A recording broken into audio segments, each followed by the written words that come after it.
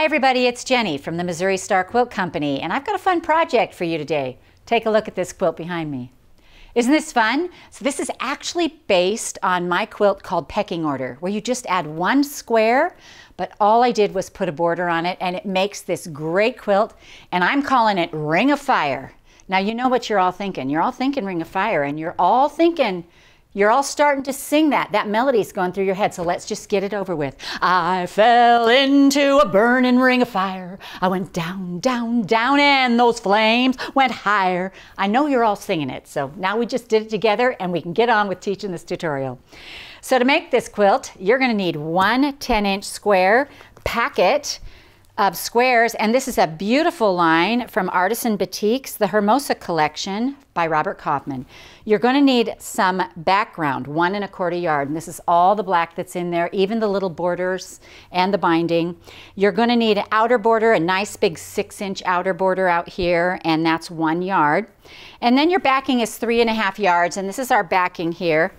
We use this wonderful floral print. Doesn't it just look like fire? It has all the colors of fire. Oh, we'll get on with it. Let me show you how to do this because it's really quick and really fun. Okay, so this is the block we're going for right here, and we are going to pick 4 different pieces out of this layer cake. So we'll just start with that top one, and we'll just make sure we have some good contrast in here. We'll go for this one right here. We'll get us blue down here, the dark, and then let's get a, something kind of turquoisey. How about that? Right here. And batiks are really fun because they kind of stick together and they're easy to cut through. They're easy to iron. They're just pretty delightful to work with. And so I'm just going to stack these up like this. Just like that. And one more. And then what we're going to do is we are going to cut these. We're going to cut 2 2 1/2-inch strips. So here's one right here. And then we're going to cut another one right here. So 2 2 1/2-inch strips. And then we're going to cut this 1 5-inch square right off the side of this.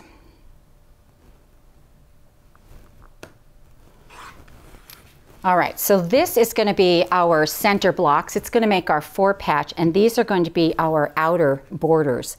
So you need 1 for each one. So we're going to need a 5-inch one for one side, like this. And you're going to need a 7-inch one over here. Just like that.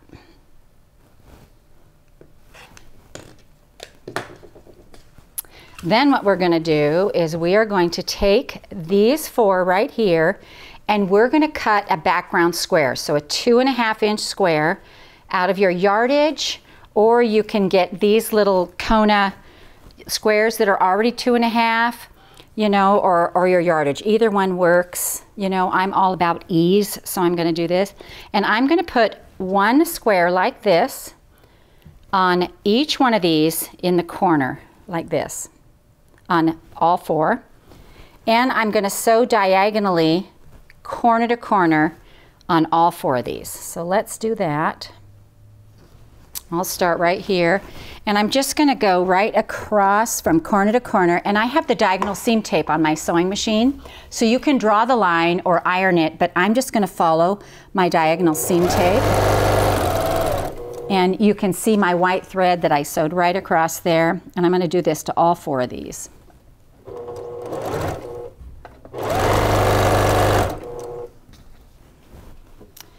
Here's one more. Make sure they stay lined up nice and tight in that corner.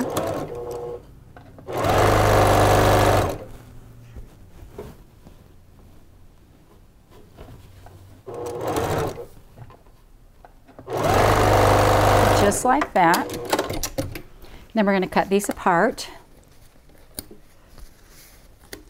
And then we'll trim them off. All right, so now what we're going to do is we're going to trim these off. And I'm just going to come out here a 1/4 inch like this, and trim. And then we're going to press them.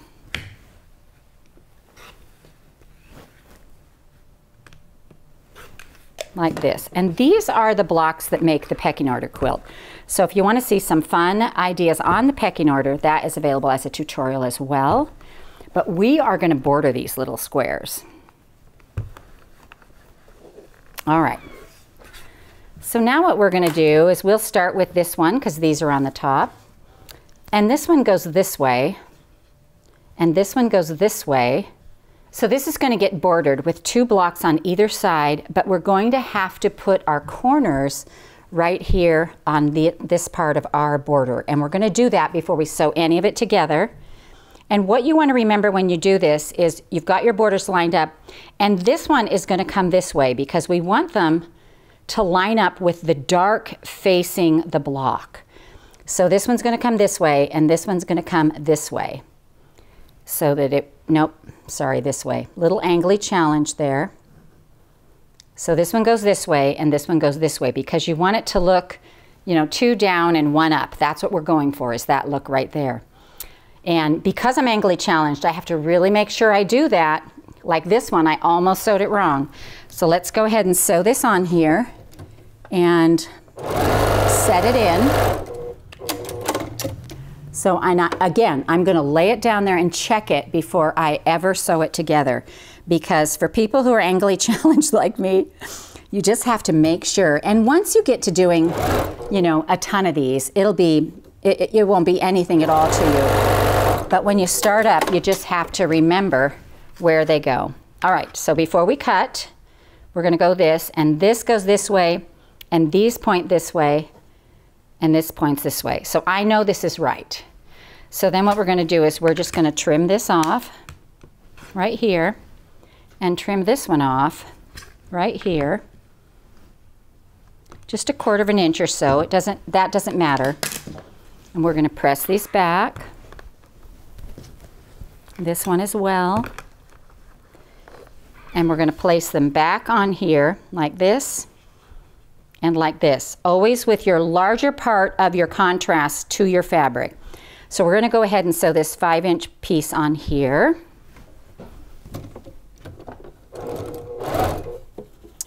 And make sure that fits nice and straight. And then we're going to press this back, and then we'll put this one on.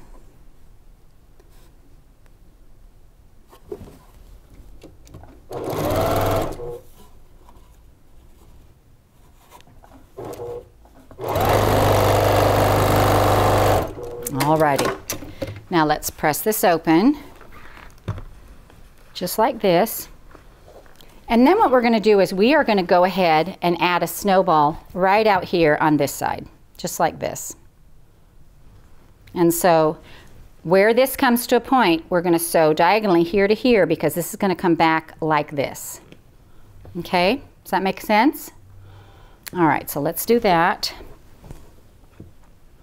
And this is 1/4 of our burning ring of fire.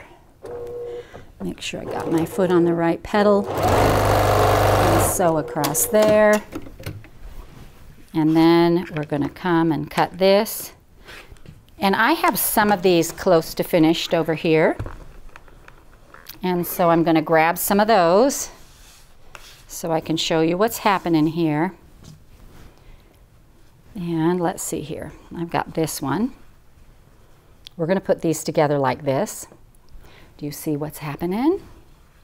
Like this and like this. And these ones don't have the outer circle on them, or the outer square on it yet. So let me go ahead and add those. You can add it after, actually. After you sew the whole block together, you can actually snowball all these outer corners. But we'll just go ahead and do it. It works either way.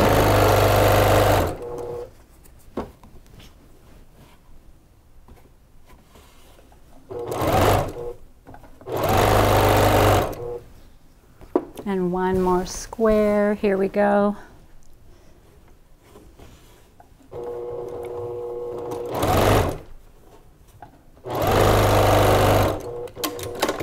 And I have to tell you, I love this Johnny Cash song. I'm singing it all the time. And Cherry's always like, oh, not Ring of Fire again. I just can't help myself. All right. And obviously you can use a rotary cutter or scissors. I'm just kind of going old school here. And then we're going to press this back. And we'll press all of these back. Just like this. Then what we're going to do is we are going to put all 4 of these together just like a big 4 patch. So get your fabrics where you want them. And see how that comes together and it makes that ring. Isn't that fun? All right, so let's go ahead. Now you're going to want to watch where these 2 seams come together right here. You're going to want to watch that, and you're going to want to watch where these 2 seams come together as well. So let's go ahead and sew this on.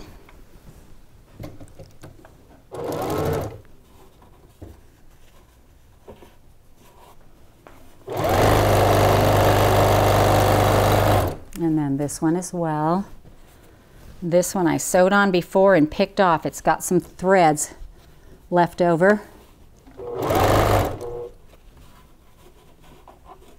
And I feel for where these 2 little seams meet up and make sure there's no fabric between them. And then just sew down.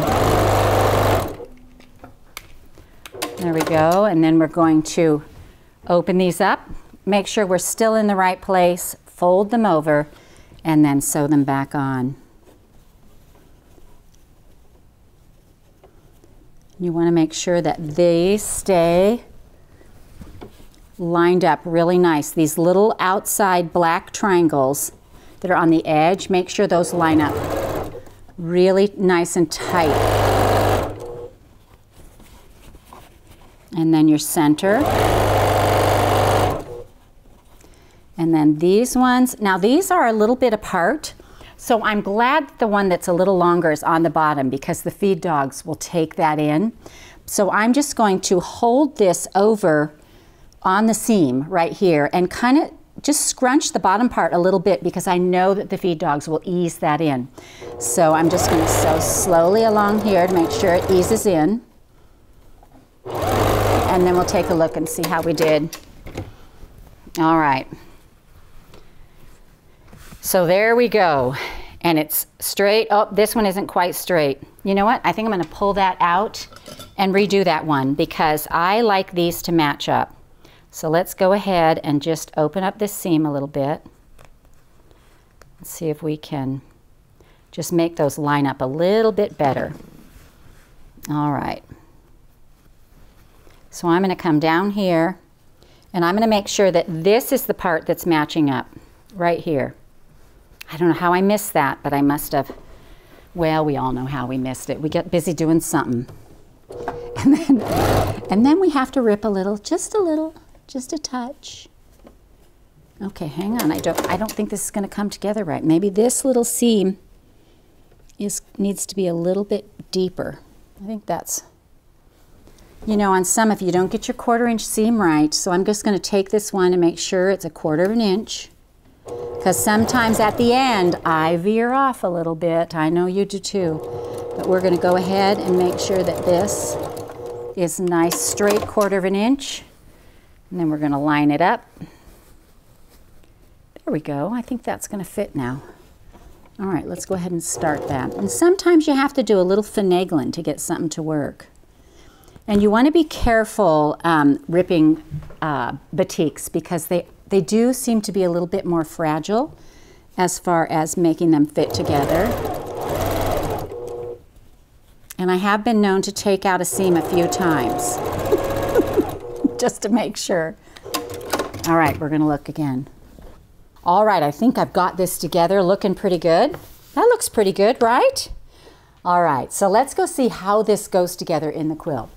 Now, to be honest, when I design from the block out, and so I make the block and I see what it looks like. And I started off by putting all these pieces together like this. And it literally kind of went to mush. And so I thought, well, I need to add a little sashing in here.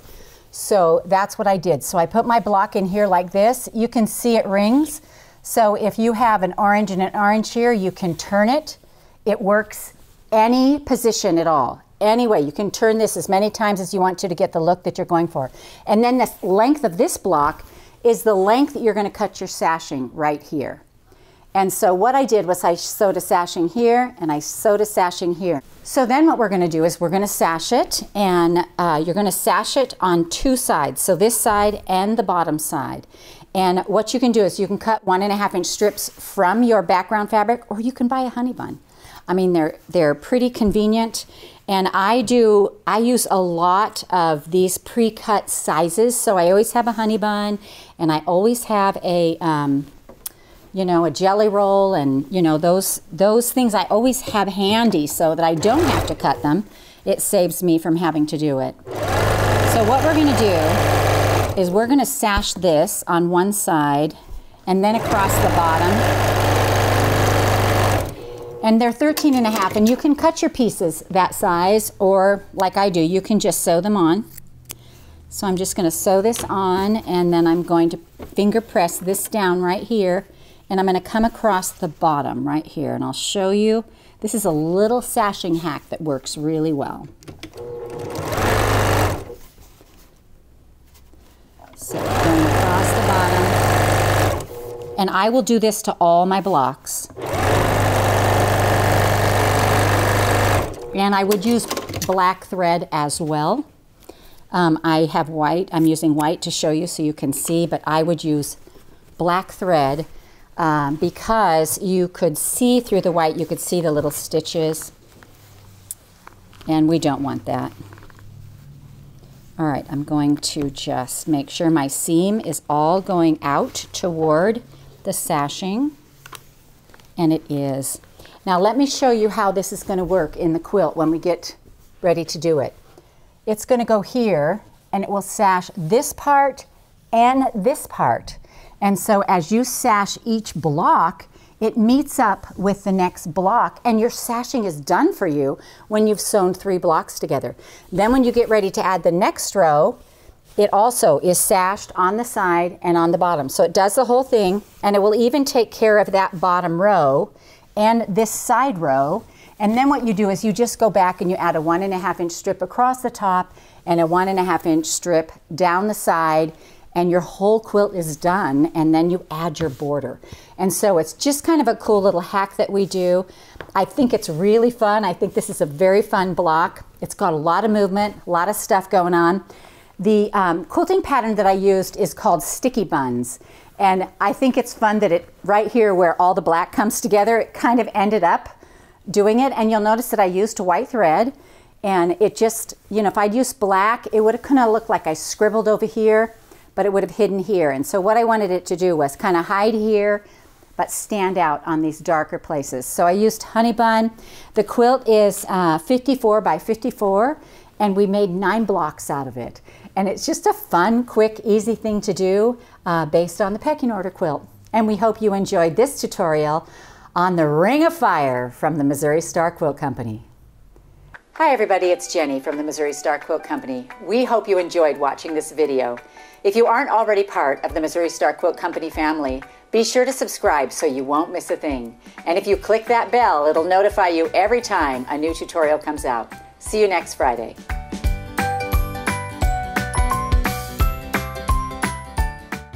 And if you don't play Johnny Cash music right then, I'm going to be really sad. Bum, ba-da-dum, ba-da-dum, ba-da-dum, bum, bum.